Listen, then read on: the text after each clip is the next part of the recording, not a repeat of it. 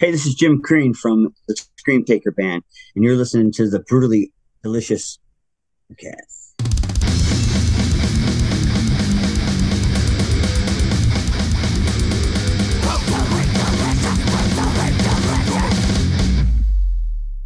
Well, first of all, the track sounds fucking killer. I was just listening to Stone Cold, and the thing that struck me right out of the gate is that it doesn't sound old, but it has elements of the past. Does that make sense? It's so funny you said that because our producer, Artie Dillon, said the same thing to me as we listened back to the whole record. He said the same exact thing. He said it's old, like the songs are written as old, like an old Black Sabbath type thing, but it's got a modern sound to it. Like sound are all modern. So that's kind of cool. That's a big compliment because that's kind of what we were going for. So. Like I listened to it and I was like, because like before I read the sheet on what we're doing here, I was like, I'm just going to click the link and listen. I like how it's kind of raw and it's got this old feeling, but it's modern. And then I looked at who was in the band and I was like, holy shit. It's like, what the hell's happening here? Just a few players. Yeah. Personally. And then just maybe 3. But maybe 4. If I was invited, but I'm not. But it sounds killer. Like I liked it, Bruce. No, I loved it. I think it harkens back to that older style, but maybe because of, you guys have that sort of, I guess, pedigree, right? To come along with you. It's kind of in your genes. Yeah. Yeah. It's when we had no intention of writing it like that. It just kind of, as we were recording our parts, it just kind of just all happened. And the next thing you know, we have we created the Mob Rules and Rainbow and a Dark Stepchild. Yeah, I mean, you hit it right on the head. I think that's what happened. Right, and I mean, I guess you can't change your DNA, right? I mean, that's where you come from, and fans like me appreciate it. That's what I grew up on as well. So it's really, really nice to see that.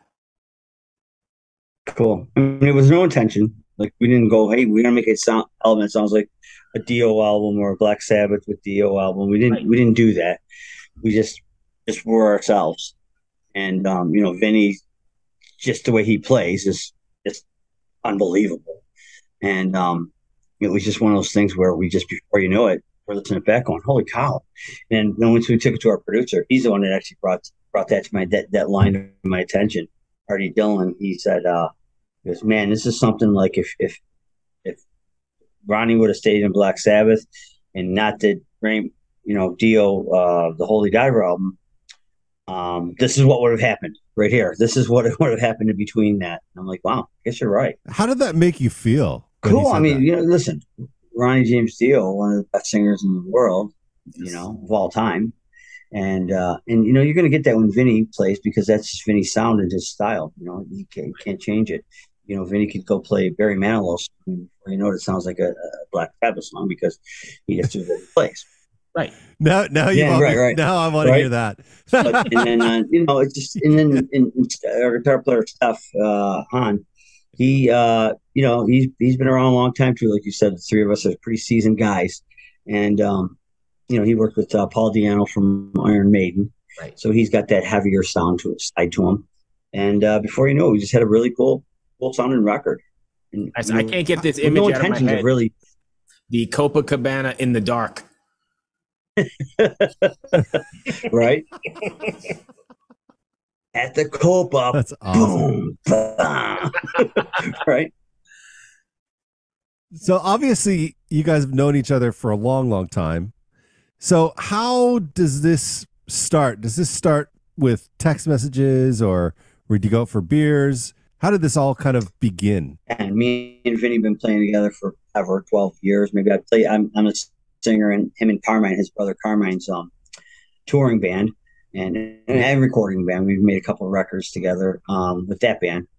called the Peace Brothers or Apathy Brothers, whoever you're talking to. If you're Vinny, it's the Apathy Brothers. Talking to Vinny.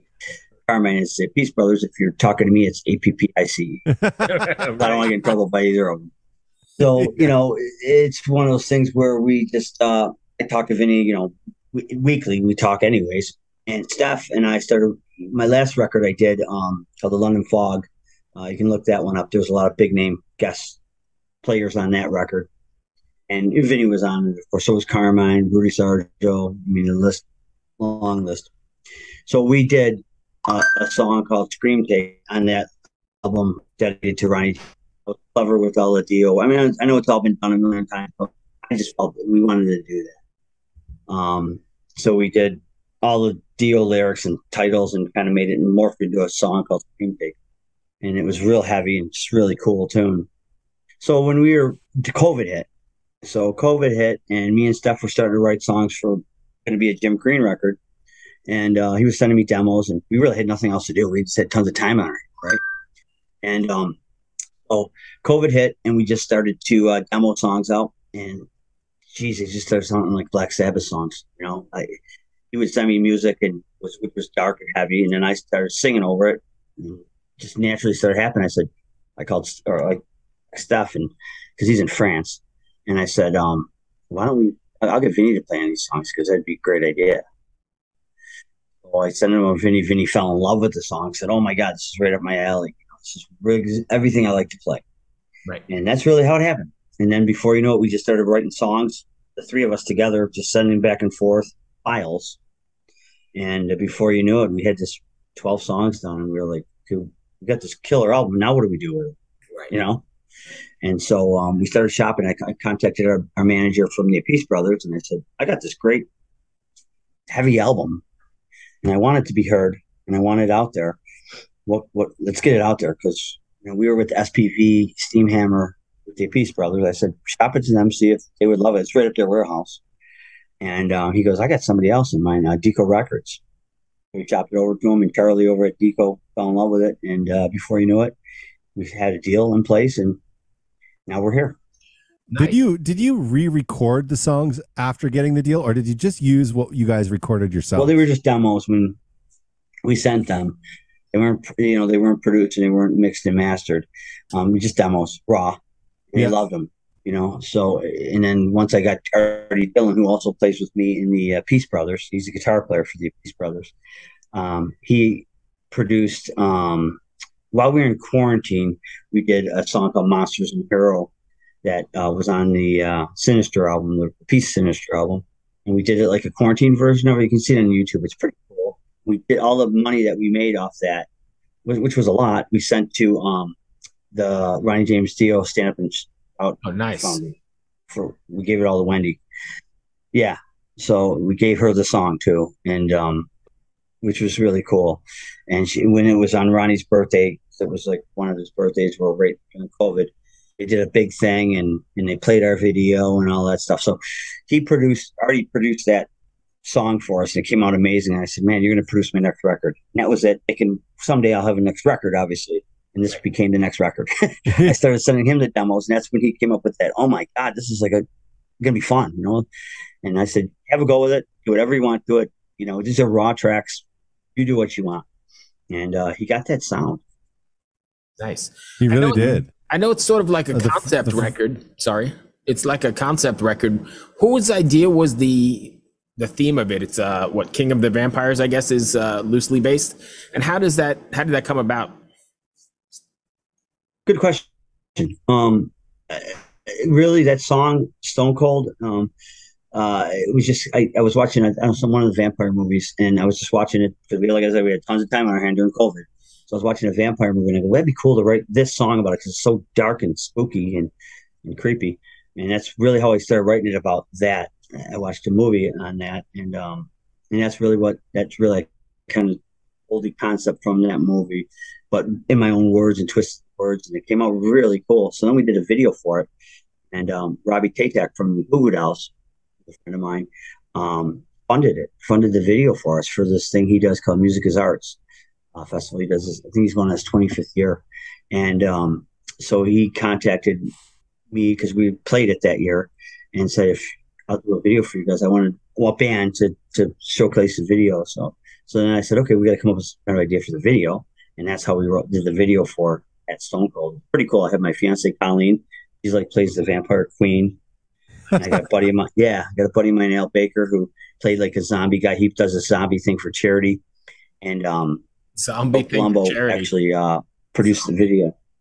Yeah, it's pretty cool. He does like these zombie things. Not to get too into it, but he does like dresses him and his buddies dress up like zombies, and they're really good at it. And they like go to like concerts and like scare people, and like go to haunted houses and stuff, and people donate, and they take all that money and give it to charity. Nice. So he's been doing that for years. So I got him involved, and before you know it, I had Joe Palumbo do the video for it, and it became something cool. I asked Vinny to record his stuff, and Steph recorded his stuff, and the video is kind of neat. It's like a epic movie, almost like a mini movie. So if you get a chance, check that out on YouTube or whatever. But yeah, that's how that song came. But the whole album kind of became like that. Like we had a song called "Curse of the Werewolf." Another thing, I was just kind of wrote a song about a werewolf, and it's just some really cool, different type of songs that you wouldn't normally write about. And like no sappy love song, you know what I mean? We didn't want to do that. We wanted to make it just cool. Are you going to take this theme to the live setting too, like stage props and that sort of thing, or is that just too far? No, because I mean, yeah, but that's good. You know what? That's a great idea. I never even thought of that. 10%. Steal your idea. There you go. Yeah, exactly. We're just looking to get out and just play. I mean, that's what we want to do. We've gotten a couple offers in Brazil already. That's going to happen. In South America, we got obviously here in the States. So we really didn't. I don't think we've gotten as far as thinking of what our stage props going to be like. Because I mean, nowadays nobody does that anymore. It's hard to do that. Right. And but I like your idea. I might steal your idea actually. It's all yours. And, I sense ketchup. I sense ketchup packages under fake skin on Chris, the neck. Chris, I need you to delete that part where he said the idea of it, and then edit my part where I say, Bruce, I got a great idea for a tour. We're going to use these as props, and have Bruce nod. Yes, it's a great idea. Bruce, give me a nod so I can edit it in. Yes.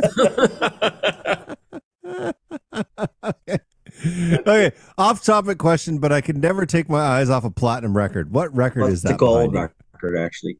Gold record. Yeah. It's one of my records that we did many years ago. It's my Insatiable record, which is the one platinum or gold. I mean, so that in Europe and Japan, and so I'm pretty proud of that. That's cool. I can't see the gold. It's probably my glasses. Yeah, but it looks. I wish it was platinum. Well, gold is amazing. You know what? You have more gold records than I have because I have zero.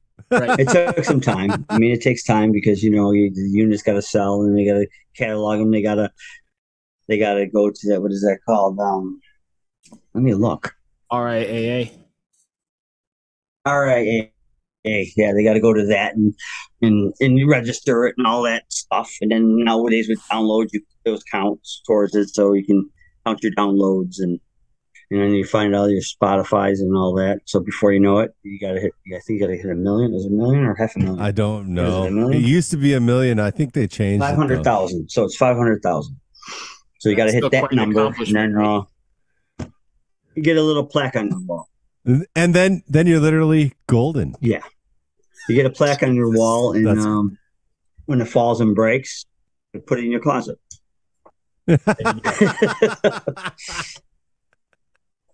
Chris, do you have YouTube up? I don't have anything else. Bruce, do you? No, I was wondering if you had YouTube. Oh, you want to do some comments? Yeah. If you got a second, we're going to do some YouTube comments for you. I have YouTube up. Okay. When does the tour start? Does it start shortly? Okay, so I always pick the funniest comment. We just have offers right now, so we don't have anything. We haven't accepted any offers yet, but they're good ones. Okay, good. Sorry, I have a delay. I always pick the stupidest comment to read.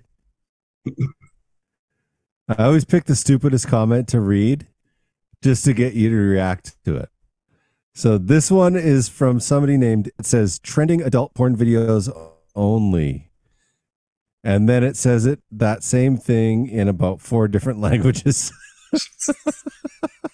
I'm not sure what I'm supposed to make of this. On our video. Yeah. I don't know. I don't even know what that is. They're into vampire porn, I guess. Yeah, I guess. That's pretty funny. I was just It's like, really on our site, huh? Oh my god, that sucks. People are. Hey, it happens. You know, I always just read stuff like that. But one of the better ones is absolutely amazing. Can't wait to hear the whole album. Congrats to all. cool. 4 devil horns. Horns. Or they're Or using their devil feet. Or they're using their feet too. Hey man, if somebody can make devil horns with their feet, they better go on America's Got Talent like Right. now. Right? That's great. It's hilarious. That's nice. That's great. Did we miss anything? That's you wanted cool. to cover? I'm glad people are digging it. You know, that's cool. I mean, the album I believe drops the 23rd of September, and it's called Build a Beautiful on Deco Records. I think there's a pre-order going right now. If you just go to Deco site, you can just go in and find Scream Taker on there, and then just there's pre-orders. It's a cool bundle they got where a t-shirt, like a really cool book that comes with it with all the credits in it, and then of course the CD. Then I guess the next step is we're putting it out on vinyl, but I guess the vinyls manufacturers are backed up, so we're waiting on that. Yeah, that's what I've So heard. that's coming. That's cool. Yeah. Listen, the packaging's amazing. The guy who did the covers, Jeff DeBurry, he did the artwork for it, and Lee Stokes did all the. He did the cover, Jeff DeBurry, but Lee Stokes did all the artwork for it, and it's artwork is really cool, old school, like an old Iron Maiden Dio type album cover. Cool. Yeah, it's really like sci-fi looking cover. It's really cool. So I'm really excited about seeing. I haven't seen. I just seen like the making of it. I haven't seen the actual finished product yet, but I'm excited to get that in my hands. I can't wait to see that. That's awesome. And Me that comes too. out. Yeah, September 23rd. That'll be out. We might put another video out before that to just kind of tease people to go buy the record because it's that cool of a record. To be honest with you, I'm pretty proud of it. There's a song called "Burning Flame" that's like a really cool hook to it. That it probably will be like a B-side. Like it wouldn't be the song that most people will like. Because like won't be this bigger song, but me personally, it's my favorite on it. So it's one of those songs that I think it's just really well written song. Oh, I can't wait to check it out, man. Yeah. Did the label send you guys the link at DPK? Now all I have is Give me- Stone Cold. Okay, send me your email at the end of this, and I'll send you the whole record. Oh, sweet. There's a couple songs in there you'll dig. There's a couple songs one called Shattered Mirror. It's really cool. That song's another cool concept song. It's about a guy, not to waste your guys' time on this, please. but it's about a guy who was like trapped in a mirror, somehow got trapped in the mirror, and over centuries just had to see different things. This mirror like traveled, and people would own this mirror or whatever. And I got it. Okay, cool. I'll send it to you. And he would like see different ages, different centuries pass by of different crazy shit, bad things and good things, whatever. And then finally the mirror shatters and he can escape it. And he escaped it into modern time. Wow. Like, oh my God, this is crazy. That's what the song's about. And if you listen to words, they're really clever. I think. I mean, I took my time writing it. Usually when I write songs, it's whatever comes to me. This one, I actually sat down and said, I really want this one clever. Oh, I can't wait to check it out, man. Yeah. That's awesome. I need some cartoons for this afternoon. I'll send it to you guys. This is going to be great. I'll send it to you guys. You guys will dig it. Yeah, Chris, what Send your whole email album. me so I don't have to forward it to you.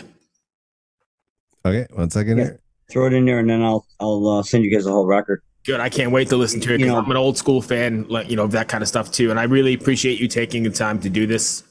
For sure. Thanks, you guys, for having me on. It's you guys keep rocking your show. Chris, you got anything else? Always. Okay.